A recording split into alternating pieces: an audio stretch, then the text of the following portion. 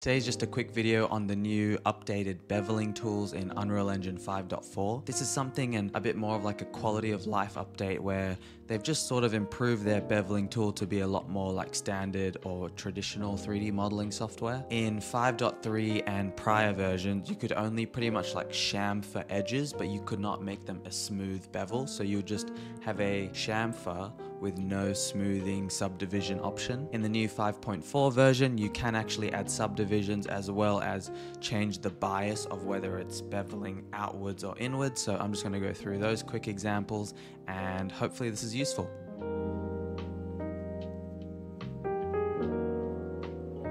Okay, so I'm just in a basic scene and using version 5.4.0. First thing that you will want to do, even though I'm probably sure it's enabled by default, is enable Modeling Tools Editor Mode in your plugins window. I haven't actually tried the modeling mode in Static Mesh Editor, so definitely keen to try that as well. So once you have that enabled, you can just go to Modeling in the Selection Mode drop-down menu. And the first thing we'll do is go to Create, Box, and let's just do some simple beveling on a box. That should be fine, just hit accept. I'll go to this side so we can see a bit better. Now once you have made your box, you can go to the Model tab and then go to Polygroup Edit. This is where you have access to your vertices, edges, and faces. As you can see, I'm just gonna turn off my vertices and faces for now, and then just leave my edges on and then select all the edges of my box. And once you've done that, you can then select bevel. And as you can see here, I don't know why I love saying that so much, there's a bunch of tools that you can use as well. So we'll focus on bevel.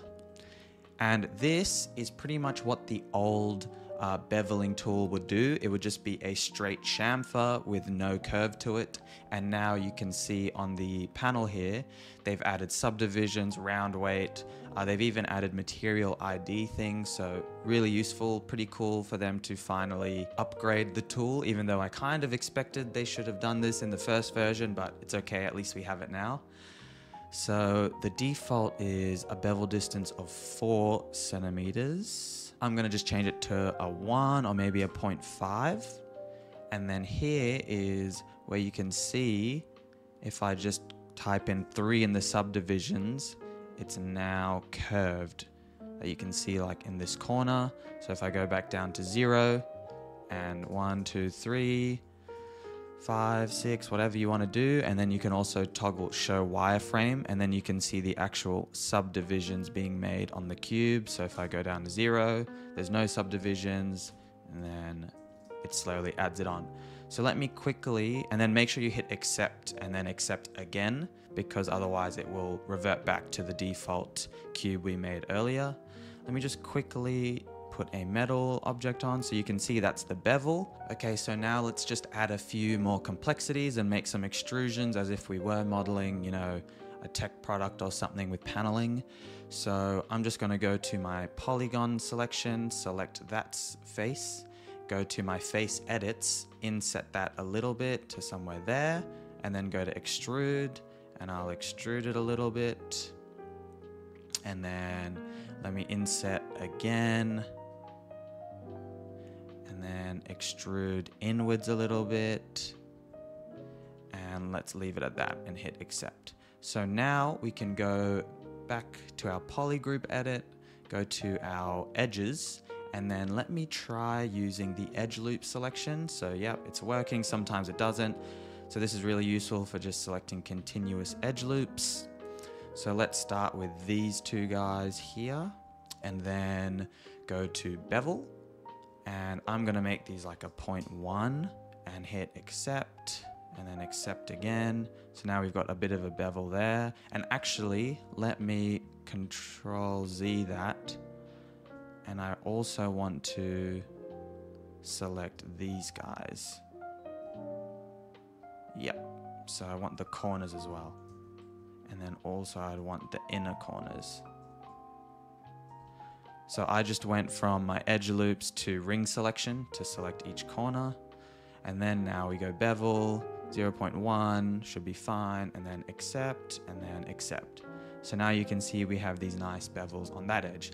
Now let's try changing the weight of the bevel.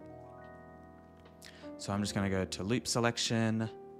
It's like this guy. Let's say we wanted to bevel this edge and make it 0.5, which is huge. But if I play with the rounding weight, you can see we're actually changing the bevel from going outwards to inwards. So because in this case, it is two faces of a polygon meeting into a concave corner, the default value will obviously bevel inwards. And then if I go negative, it'll go outwards. So we could go inwards here to get a really nice sharp bevel, or we can go a bit further out to get more of a smoother finish. And then we can up the subdivisions too. And if I make this 1, you can see you can make it even bigger, 2, 3. So pretty cool, the stuff you can do with the new beveling tool. So I'm just gonna leave this on like a 0.4 maybe, and then maybe reduce the bevel a bit to a 1.5, and then hit accept and accept. So that's a really cool new addition to the beveling tools.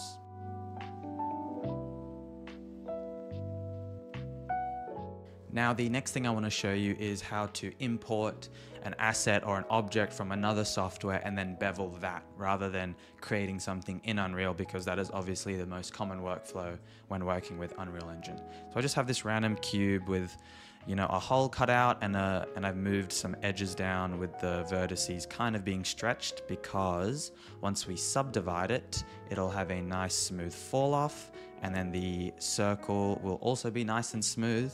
And then I've added a cloth surface to give it thickness, because if I flipped it around and did cloth surface for thickness and then subdivisions, it would have made this edge smooth, but I want to leave it sharp so that we can smooth it in Unreal, just to kind of replicate an example that might happen when you download an asset or you forget to bevel something, yada yada yada. I never even say yada yada yada. And I've also got this cylinder in the middle to kind of act like a knob that we will also bevel in Unreal. And then I'm just gonna export both of these things as an FBX. Okay, so I've just imported those two objects in. I'm just gonna select both of them and drag them into the scene. And then let me just rotate it a bit, place it into the light here. Cool. So let me hide the cylinder for now, and let's just focus on our box. So you can see here, that's that sharp edge that I was talking about around the hole cutout. Now, when we have our object selected and then go to polygroup edit, you'll notice this object has only a single polygroup. Use the group gen, group point, or try selection, create polygroup tools to modify polygroups. A lot of that does not make sense, but pretty much what that means is this doesn't know where the edges and faces are yet, because we haven't assigned them, even though obviously with built-in geometry that you create, it'll be automatically included. So to add those polygroups, faces, edges, vertices, you just want to go to attributes, cancel out of the polygroup edit that we were doing before, go down to attributes, and then generate polygroups.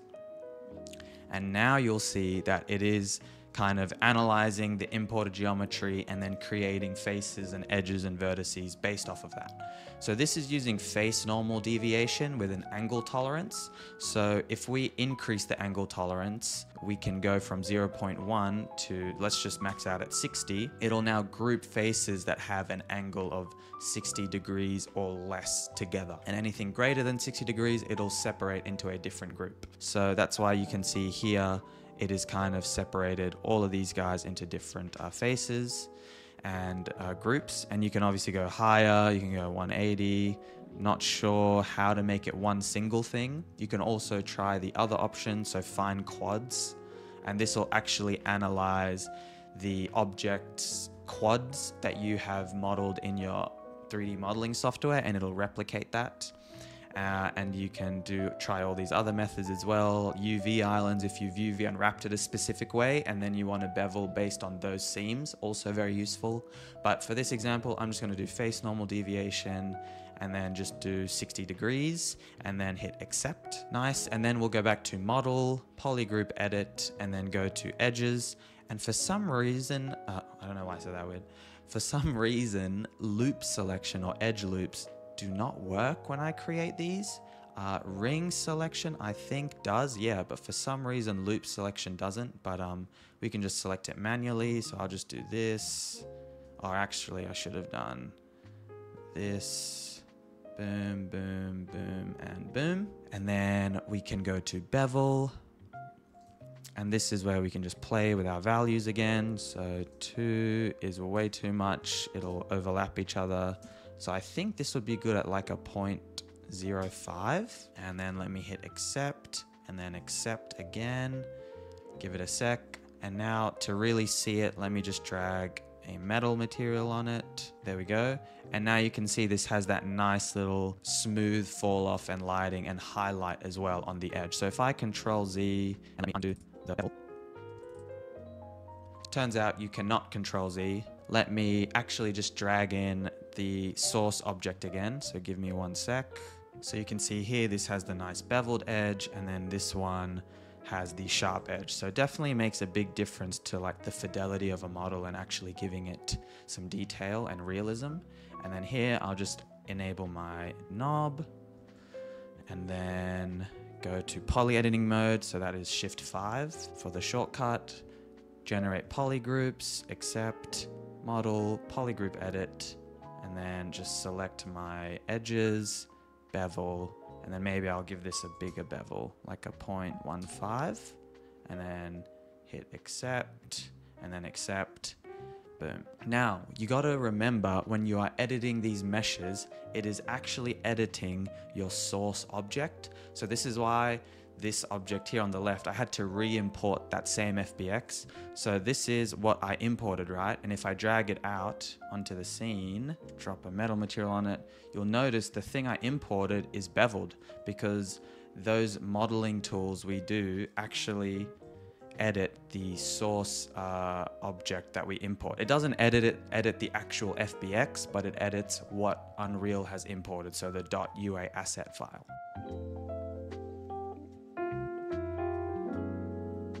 Now the next useful thing I'll show you real quick is very similar, but actually this background you see here was also made using the bevel tool.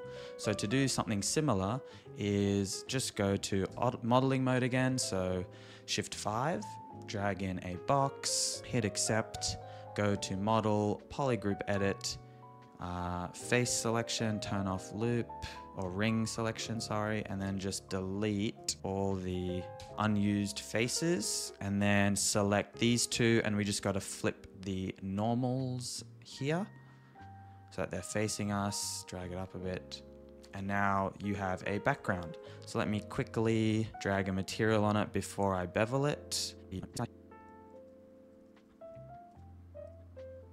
Sorry, for some reason the normals are behaving weird, so when that does happen, you can just go to modeling mode, attributes, and then normals, and then it'll recompute the normals, and then hit accept, and now the shading will get fixed. Sorry, random bug, that's actually not happened to me before, but I'm glad it did for the tutorial. So while this is still selected, go to model, polygroup edit, do the same thing we did before, just select your bevel. Actually, first let me make it a lot bigger. So drag these guys out, and then drag these guys out, and then this guy, and then this guy. Obviously I'm clipping through lights here, but should be fine.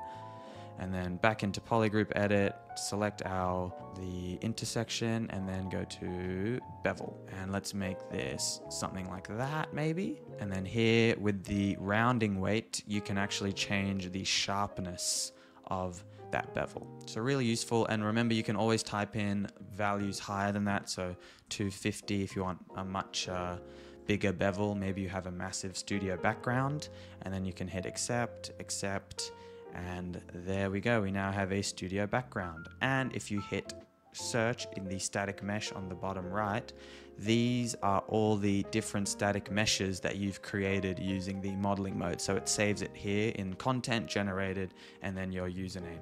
Now, one thing you may have noticed throughout this whole process, let me just delete this guy, is there are some weird smoothing issues So again, if I make a box, shift 1, let me drag like a really plain material on it. Go back to modeling mode. Let me bevel the edges. You'll notice like weird smoothing happening on the edges, and even like a bit of banding that could just be subdivisions. But even if you go, yeah, see here in this corner, there is always like a really hard edge on the smoothing whenever a bevel meets like a 90-degree face. So I'm not actually sure what's causing that. So if you do know, please let me know in the comments. I've tried remeshing it. I've tried recalculating the normals. I've tried looking at the tangents as well. And I'm not entirely sure how to fix this weird issue where if you do have a bit more of a bigger bevel to something, these weird harsh Phong issues or shading issues become really apparent.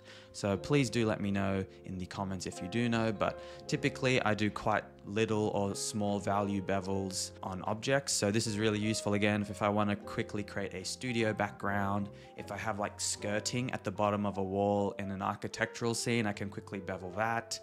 Also when I'm importing assets, sometimes the edges on imported assets I've downloaded online haven't beveled certain edges, or anything that I forget to bevel, I'll just do it in here, and it's just really useful to get something really quickly done. Hopefully this was useful. Catch you in the next one. Peace.